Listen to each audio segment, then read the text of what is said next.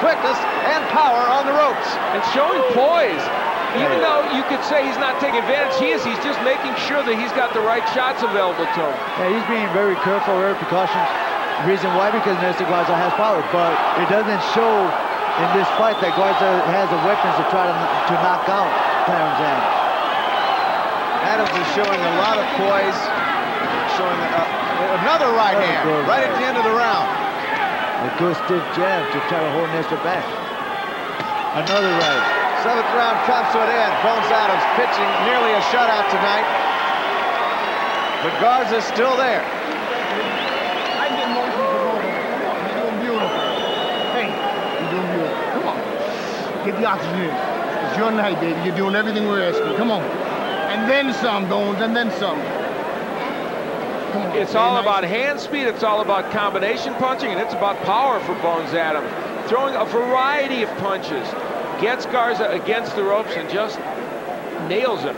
There's Clarence Adams, Bones Adams working that jab, working that right uppercut, left hook. He just hand speed, connecting good shots. There was a left hook that landed flush on the jaw of Nestor Garza.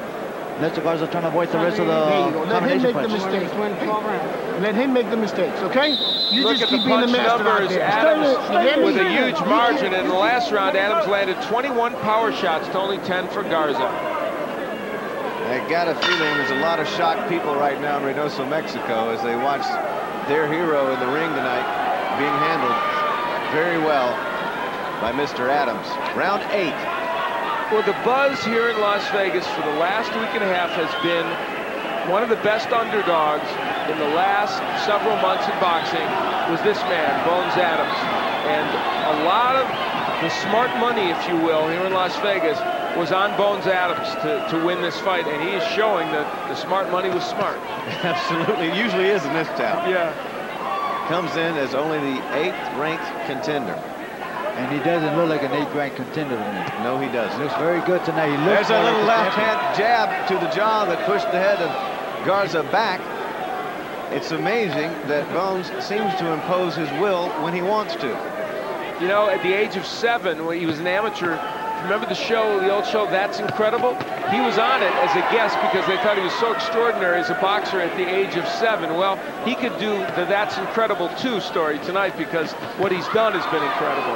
Right. Tonight he's just put his game plan in gear. He's worked real good. His combinations are working good. And he has a champion on his way to a defeat. Did you see him loop that little hook in there like that? Like this from a strange angle? He's just teeing off. The interesting thing is the cut over the eye of Garza has been handled by his corner people. Did an excellent job of that. There's a right hand to the jaw once again. Garza's found himself on the ropes time and time again. But Adams shows patience. He backs off, makes Garza come to the middle of the ring where he wants him. He knows he's in with a dangerous fighter.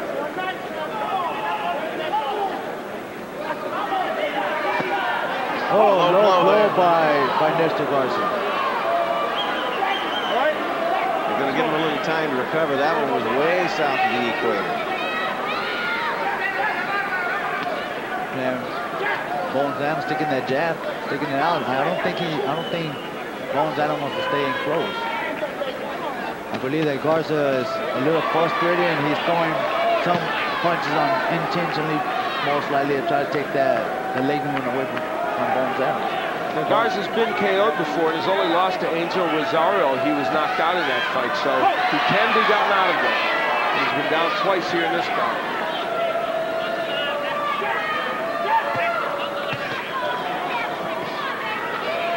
Well, Adams isn't going to fight in close because he doesn't have to. And Nestor Garza just connected a pretty good right to the side of the ear of Bones Adams. If you want to see somebody working from the outside, get this tape, folks, because Bones Adams has shown you how to do it. Good combination there.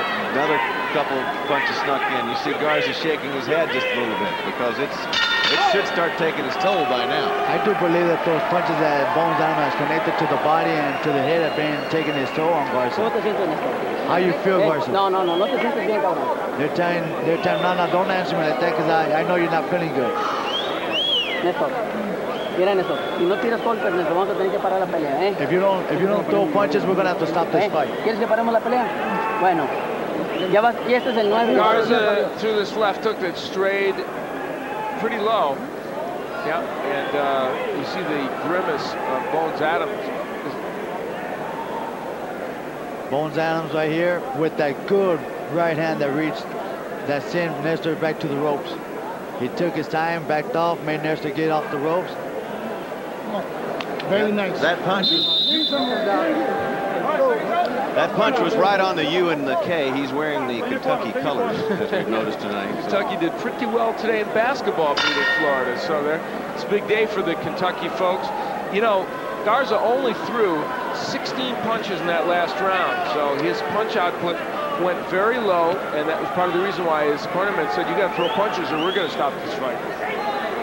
The corner people are feeling that Nestor Garza is not feeling good right now. And I think concern for their fighter. They understand he's not, you know, where he's supposed to be, and they don't want him fighting if he's hurting and if he's not performing well. Why should he get hurt when he knows he's not going to win the fight at this rate? But you see, they don't seem to understand that Nestor Garza is trying to do his best, but they got a better fighter in front of him right now with a good tactic, with good hand speed, and who could take some good punch. Because, I mean, obviously, you know, Nestor Garza hasn't been able to land a good punch. And if Adams can continue this performance, he certainly made a believer out of a lot of people tonight. There we see another low blow by Nestor Garza. And if he keeps it up, he's going to lose a point, but I think it's sort of a desperation point. He hasn't been able to tag him anywhere. You know, when you're in a world title fight like this, and the way you see the fight, the way I'm looking at the fight right now, you know, it's desperation all the way. Now you have to go out there and fight this fight. You got 4 rounds to try to win this fight. Something that's going to be kind of hard to do because Bones Adams is a real good fighter. People have been waiting for a while to see this kind of performance from Adams. They've seen good performances, but he has not put it together as he has in this match, and he's been in against the likes of Kevin Kelly, Orlando Canizales, Frankie Toledo. Very good for Edwin Santana. Good fighters in which he's come up just a little bit short in a couple of instances, but tonight he has indeed put it all together. Do you guys think he's being a little bit cautious right now, considering he has piled up some rounds? Well, not a little bit. I don't believe that he is. I just think that he's trying to make Nestor make mistakes, and that way he can counter off him. Yeah, the counter punching is where he's generated a lot of his power, so he's hoping for that. Well, he's a counter puncher, like you said, Al, and this is a perfect situation for a counter puncher. There's a good straight right on, a good right uppercut.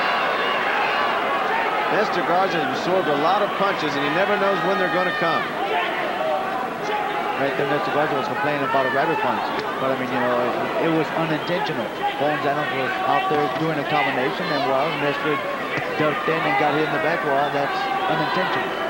Just in that last 6 seconds, we saw him land the jab and then just throw right at will. And it seems like he can land the punches when he wants to. That's a good feat. It's got to be for him because... And the other impressive thing, I think, is because of his movement, his defensive skills, he's not getting hit very much. Nestor Garza, instead of trying to reach in and trying to land those hooks to the face, he had to try to work that body, something that I haven't seen him do.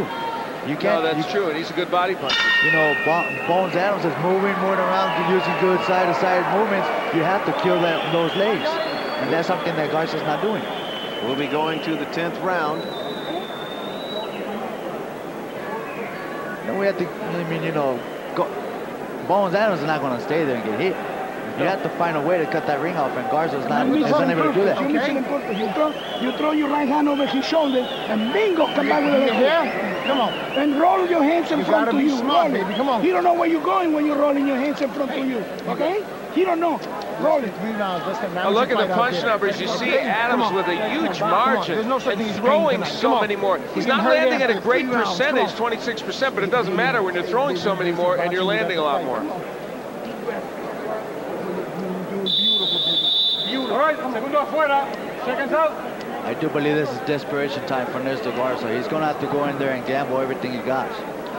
Well, we're wondering if he has enough tonight because his corner has been very skeptical about his chances.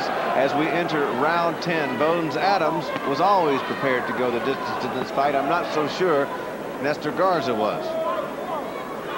You know, whenever you're going to defend a belt, you know, I do believe that you have to be in good shape. And Nestor Garza, he's been here with some good, solid shots. He's been down a couple of times. He's gotten up. And he looks like he's in good shape, because, I mean, if you weren't in shape, you would have not gotten up on those shots that he took. That's for sure. 29 knockouts Garza has in 38 professional fights, and he's going to need one here, I do believe, if he's going to win this fight. Interesting thing about Adams' career is that all his losses came within like 1 year period. In 1993 through 94, lost to Orlando Canizales, Frankie Toledo, and Jeff Trimble right in a row. And they were all bad luck losses. And since then, he's undefeated with only 2 draws. So things have taken a decidedly better turn for him, and they're taking an excellent turn this evening. And he talked about that period when he had the shoulder problems and had a misdiagnosis and finally found a different doctor who said it's not what you thought it was. We're going to have to completely rebuild it. So it takes a while, just like a baseball pitcher, to rebuild such a serious surgery. People may not realize, look at the pounding that those shoulders take in the sport anyway. So it takes a while to get yourself back up to speed, a year or 2 maybe, even after you had successful surgery.